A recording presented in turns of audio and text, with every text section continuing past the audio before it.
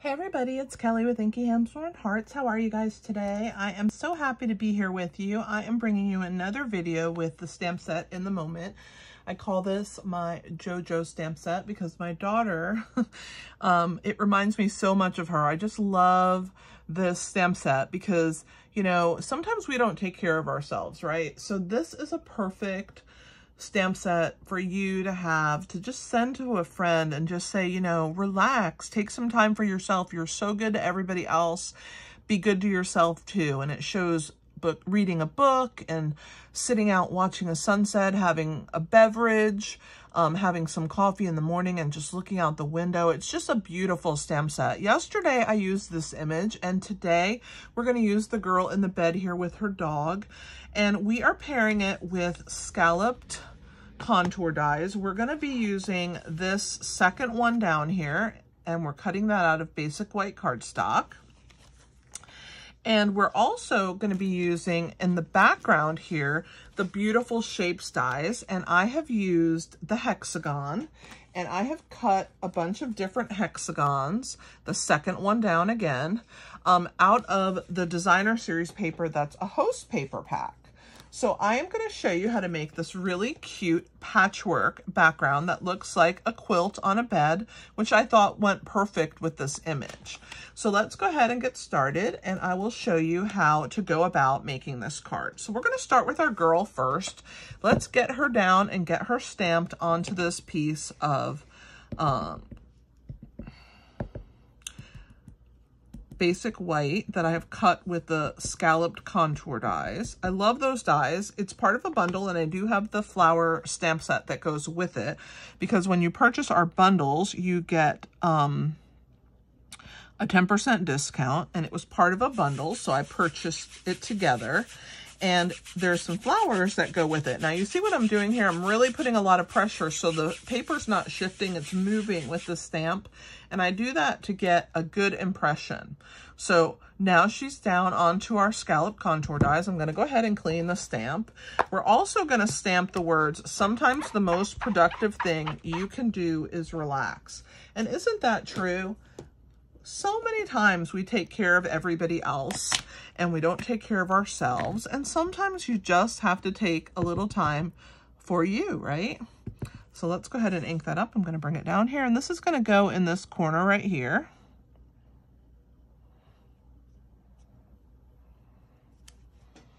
So there are our words.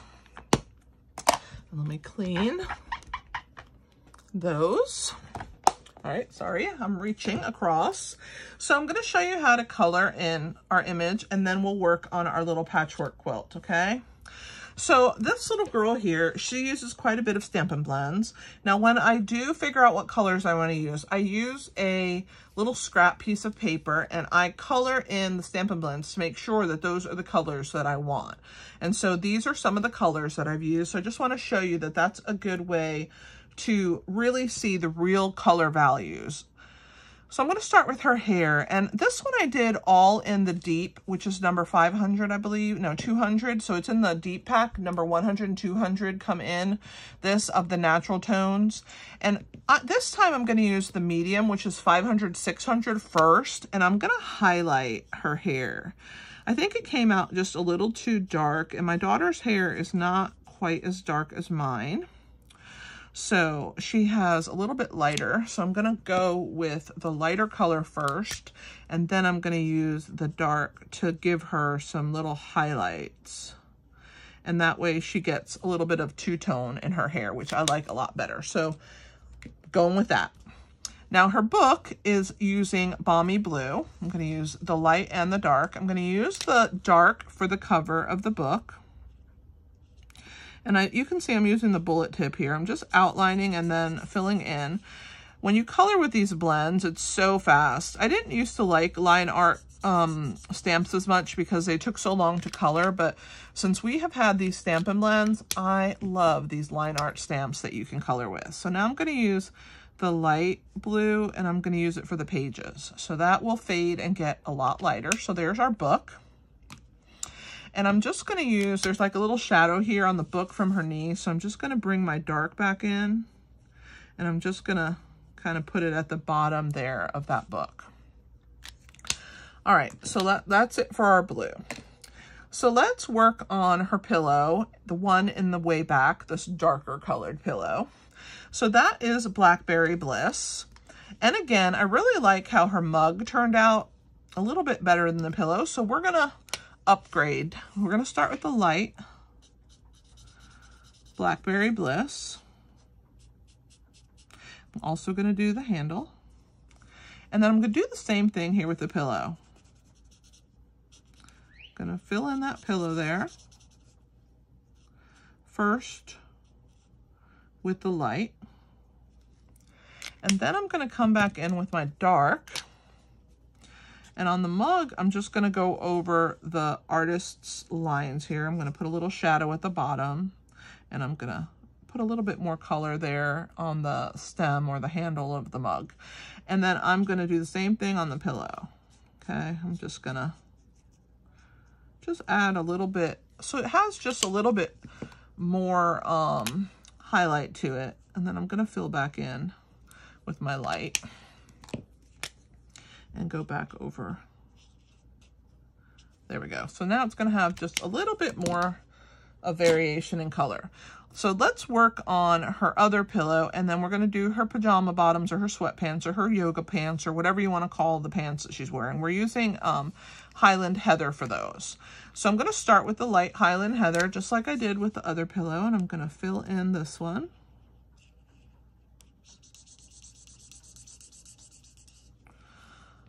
Okay, now this is the blanket on top of her. And so I'm gonna do her legs now, and make sure you don't get the dog's ear. It's a little bit hard when it's in black and white to really see. So you just have to go slow your first time, you know, doing it, to make sure that you're getting the right pieces and that you're not coloring, you know, a part of the blanket and it's really supposed to be your legs. So the first one I did, I was really careful with it, but now that I have my guide here, because I already have one colored in, it's a lot quicker. So there are her pants. I'm going to highlight this bottom section, and around here where the dog is leaning, there's probably a shadow, and I'm gonna go over the artist marks there. And then for her for her socks, I'm gonna go a darker purple with those. So I am gonna give it a coat of this lighter Highland Heather, but then I'm gonna go over it with the dark. And like, this is a part of her leg that's showing there, so I don't want to color that purple. So I'm gonna make sure I avoid that. And then let's come in with the dark. So I really wanna add these highlighted, and I want her socks to be darker than her pants. So I'm just adding a little bit of color like that, as you can see, and then I'm gonna go over these marks that I did with the other marker. I'm gonna come up here a little bit and give it a little bit of a highlight, a little definition. All right, so there is her purple. And then on the word relax, I used the light Highland Heather, and I just outlined it. I just wanted it to stand out on our card. So I'm just going over and a little bit outside the lines here, just to have that really stand out and show.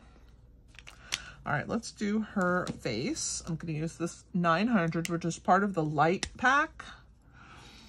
My daughter's fairly fair, so I'm gonna do that. I'm gonna do her hand here on the doggy, and I'm gonna do that little piece of her leg here that's showing the way she's sitting. Now we have two more things to do. We have to do her dog and her blanket. So her blanket is using Pool Party. So I'm gonna start with the dark Pool Party, and I'm gonna just color all the blanket. I'm gonna try and miss the dog. I don't use the brush tip very often, but I really wanna color quickly, and I wanna color a big surface. So I am using it for the blanket there. And then I want to avoid the dog's legs here. So this middle small section, it took me some time to figure this out. So take your time. Let me use the bullet tip. I'm going to do that piece there. And then right here next to her pants is also some of the blanket showing through. That's the dog's leg, that's the dog's leg, and that's a dog's leg. So now when we do our blanket part, we definitely want to be careful. On this side, we're safe.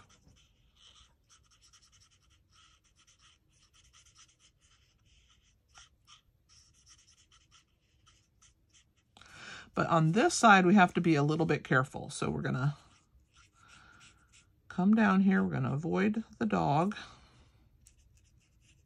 I'm gonna switch to my bullet tip. I'm gonna avoid the dog here. And then this is part of the dog, but this is the blanket right here.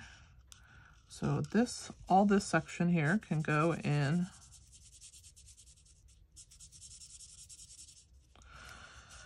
I'm going to try and make her blanket a little darker. I'm going to do all these little creases and folds in here. I'm going to go over the top of those. I'm going to make her blanket just a little darker than her comforter.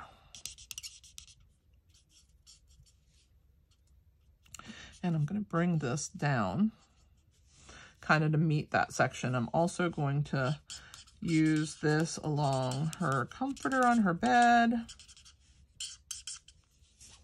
and really just highlight that. So now we just have our dog left. Now, my son has a border collie. My daughter loves animals, absolutely loves them. And so she loves his border collie.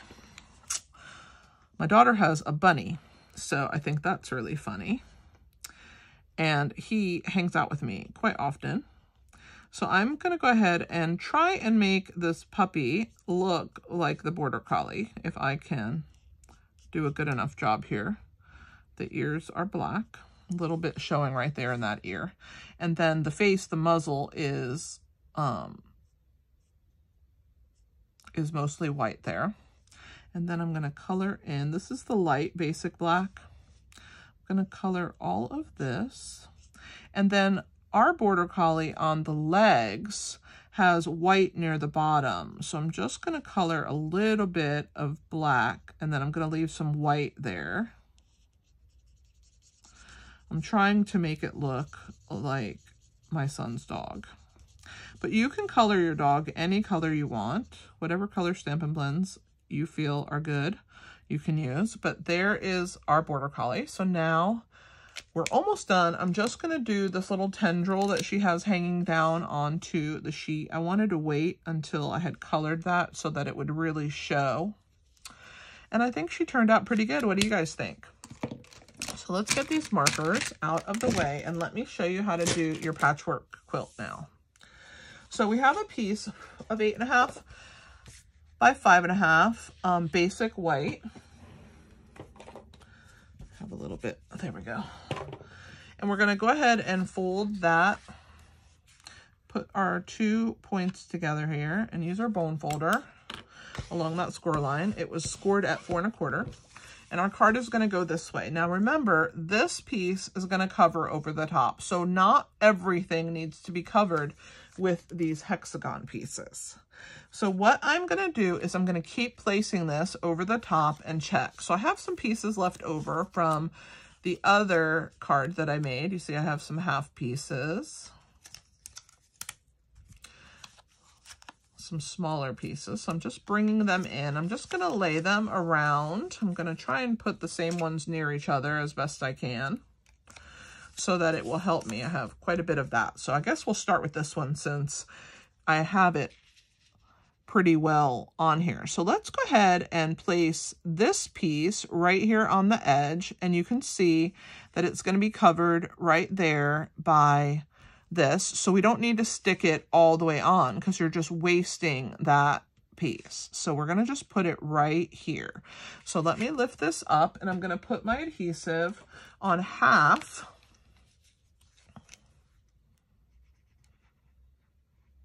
of my hexagon.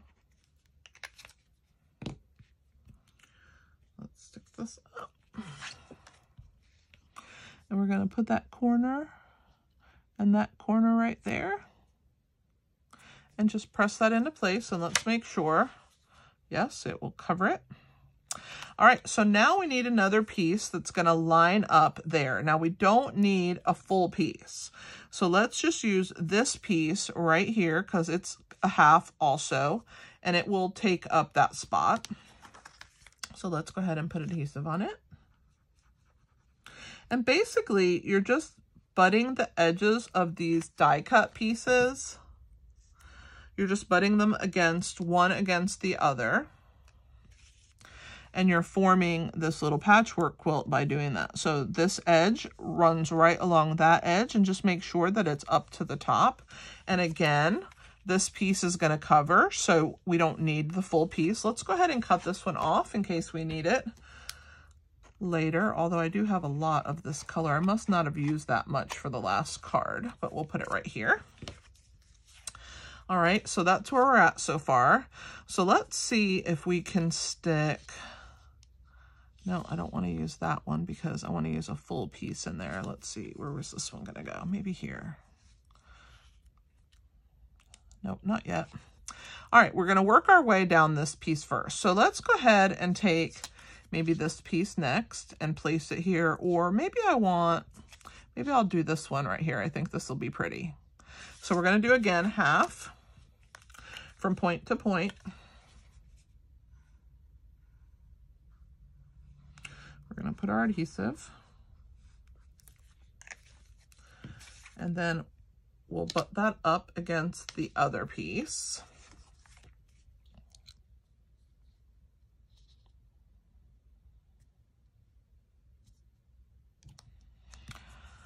And just get that to sit for a minute before we cut it. So now this is what we have so far. So let's work our way down this side next, okay? Let's go ahead and take one of these purple ones, and we're gonna kind of fit this in here somehow, some way. And I think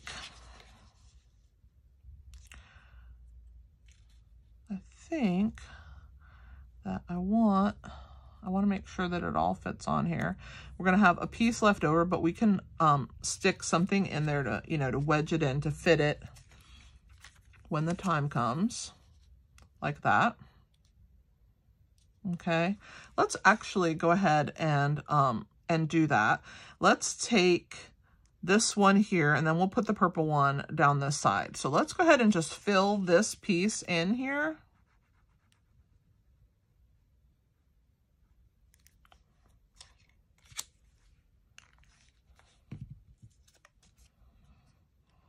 Oops, I meant to do purple, sorry. And let's go ahead and fill the rest of where that piece is going to fit. So we're going to go ahead and attach this one right in that corner, and make sure that that end butts up against there and it doesn't shift on you. That's why I don't cut right away. I wait for it to set before I cut. But we can cut this one because that one has been sitting there for a minute. So there's that one. Let's put it back here. And then we'll let this one set. And so when we place this down, you see we're going to need a piece in here. So we have 1, 2, 3, 4 colors. So we need to put something in here, maybe this one, that's going to fit in this piece here, like that. Okay, so let's go ahead and use this one. And you can see that sometimes you do use the whole piece and sometimes you just use a portion. But by using them sparingly and letting them fit into place like this, see, there we go. Now we're going to need another one here. Let's go with a stripe. So I'm going to put this stripe, and since our stripes are going up and down, I want to keep them up and down. So I'm going to place this one here. I'm going to cut this one first before I glue this.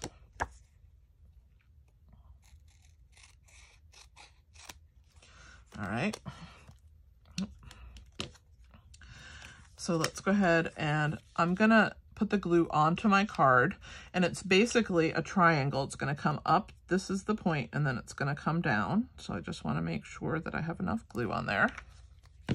And then again, remember my stripes are going up and down, so I wanna keep them up and down. And I'm just gonna press that into place. So we're doing quite well. We're halfway done almost. We need another piece in here. So we're gonna use a piece of maybe this purple. We'll do a half piece. Let's see if this one will fit in here. Let's see if I place this small piece. No, I definitely want it to be a full piece, because I'll just trim that bottom section off, you see? That's what's gonna show, so I want it to come down all the way down to the bottom. So let's just go ahead and put adhesive except on this bottom section.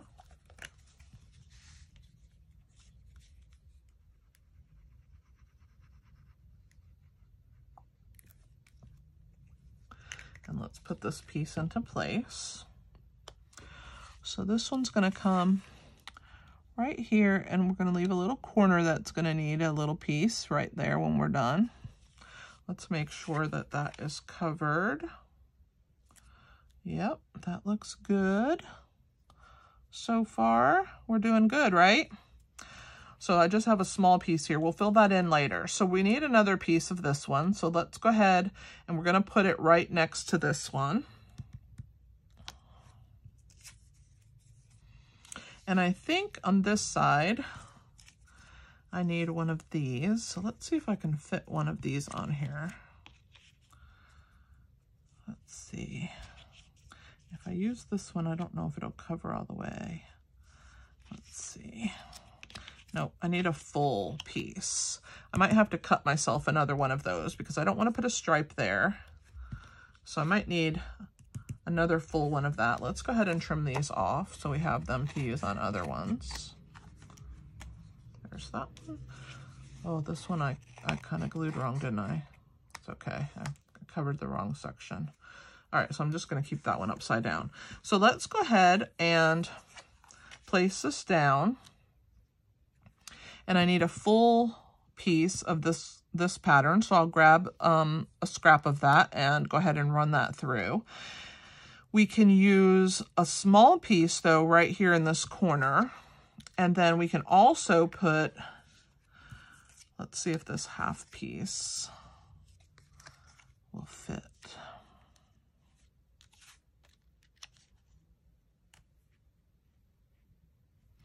I'm going to use, I don't know if I want a full one. Do I want a full one? I think I'm going to use a half piece, and then I'm going to put a half piece next to it. So that will fill that gap there. So this one's going to come from this side here. And we're going to put something else up here, maybe one of these.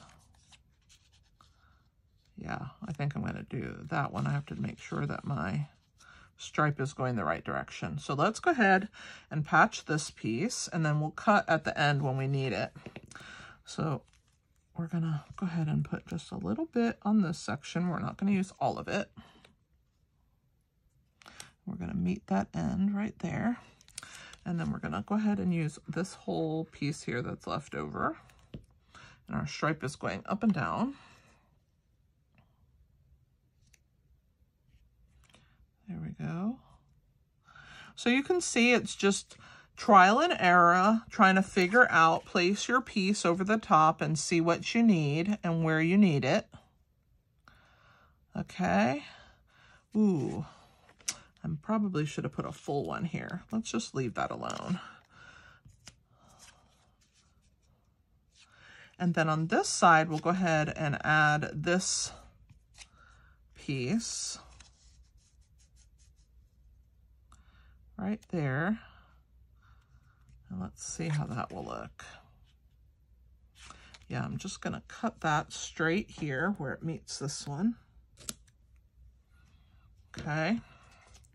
Like this is just a quilt that you've made from the extra pieces that you have lying around your house, right? So this is just trial and error, placing your pieces down. Of course, you can cut full hexagons and attach those if you wish. I just didn't want to, and I had fun actually making it into kind of a puzzle. So this piece here, we're gonna need maybe a purple one.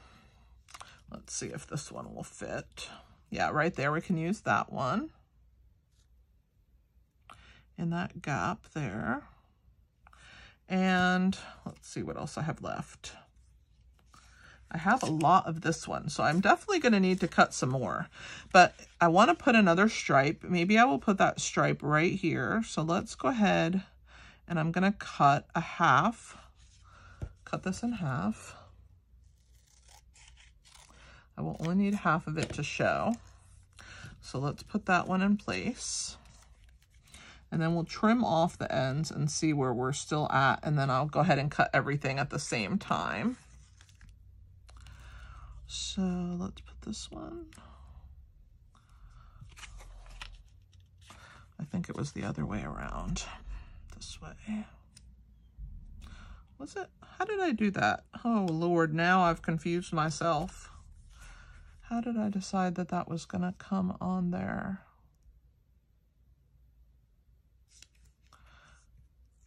I had a full one. Let's try the full one and see how I did it. The point? Yeah, that point meets that point. Okay, now that I've thoroughly confused you and me, it was this way. Sorry, guys. Maybe this isn't really my best video, huh? It's okay. I'm human. We're all human. We all make mistakes. I'm doing the best I can. But basically what you're doing is you're building a patchwork. I'm going to pick up this excess here. There we go. All right. So I need to just fill in the little gaps that I have left.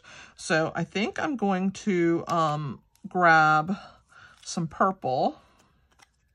And I'm going to cut a hexagon for this corner. And then I'm going to grab this color. Let's see if I can fit this one in here to fit. Yeah, I think this one will work. I can just work with this piece since I have so much left over of this.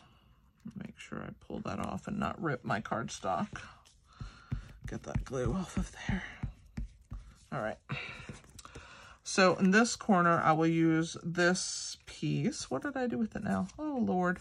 Guys, forgive my messiness of my project here, my project messiness. I think I'm going to put that one in the corner. All right, so let's just put some glue there, and we're going to put that purple one there. I'm not going to have to cut very much. But basically what you're doing is you're just creating yourself a little patchwork of prints that are going to fill the outer edges of your card.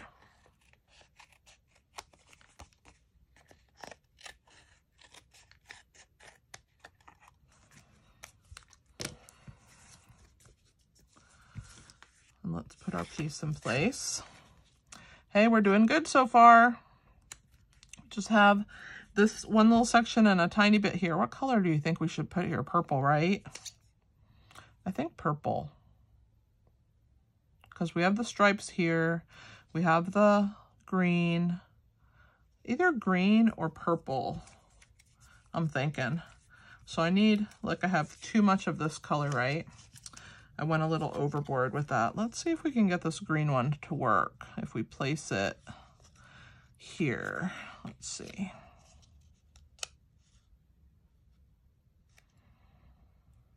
That's not too bad. I don't think it's gonna look bad there. Although I'm gonna just go ahead and cut another green one. So just give me a second. I will be right back because I really think that that will be the difference that we need. So let me grab my scrap paper here and I will cut us another one. I thought I had enough, but I was just off slightly by those colors. So we'll need a purple one, and we'll need a one of the green material. Let me find that one. All right. So I have my scrap to do that color, and I just need my scrap to do the... All right, I'll be right back, guys. I'm gonna cut that real quick. Please hold. I just need to get my cutter so that I can cut a piece of the designer series paper big enough that it will fit.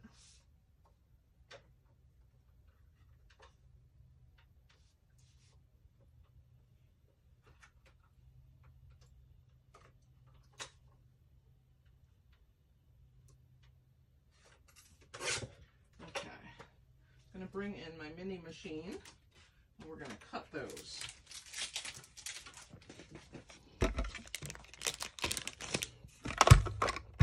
I love this mini machine because number one, it fits in the camera so great, and number two, it's so portable. All right, so we have our hexagon. We're going to do one in this color. So I've cut my strip. Let's put our plate over the top, and we'll get that going.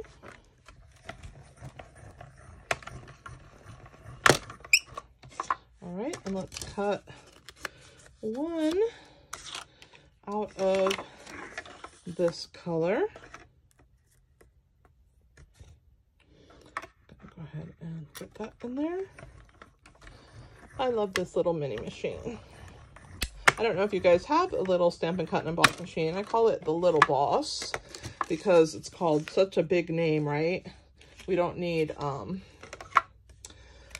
have to say Stampin' Cut and Emboss, mini Stampin' Cut and Emboss machine, and then Stampin' Cut and Emboss machine, right? So it's nice to have the difference. So I just call them the Little Boss and the Big Boss, or the Mini Boss and the Boss, and I think that tends to work out just fine. Okay, so now with these last couple pieces, I think we're going to be good to go. So right here, I'm going to put, I think I'm going to do the green on this side, and I'm going to do a half piece. Or should I do the purple? I think purple, guys. You think purple? I think purple. Let's put the purple in there. So I'm just going to put some adhesive on this piece here like that. And it's just going to be at corner. It fits. And then we're going to do this corner here. I'm going to use a little piece of this green.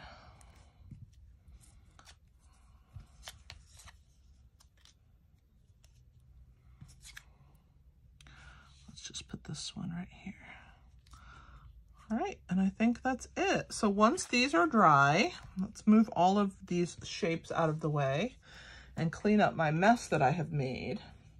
Whenever I do my die cutting, I like to just trim off with my paper snips on my DSP all the extra pieces, and so then they're ready for the next time, right? So I'm going to leave those. These are good. This one's good. I can use that another time. And then I'm going to go ahead and everything else here, I'm going to take it off camera and discard it. And then we will be almost finished. We're just going to attach our girl onto our card. While that is drying, before I cut those last two pieces off there, I am going to put the dimensionals on the back. And so I like to put quite a bit of dimensionals because I don't like it to bow or to be able to dip down in any spots. So on my long ends, I like to do 3. And then I always put 2 in the middle or whatever. Sometimes 3 in the middle if you need 3. But that is what we're going to need. I'm going to grab my Take Your Pick tool and we're going to pull the backs off of these guys and it'll be ready to be put on here. I love using the Take Your Pick tool because it helps remove these pieces so easily, and they end up right in my trash can because I'm one that can't stand for that stuff to be stuck to everything else. So let's go ahead and trim these pieces off. So we're going to trim this. You can see the back of my card is not really the cleanest, but we're going to clean it up.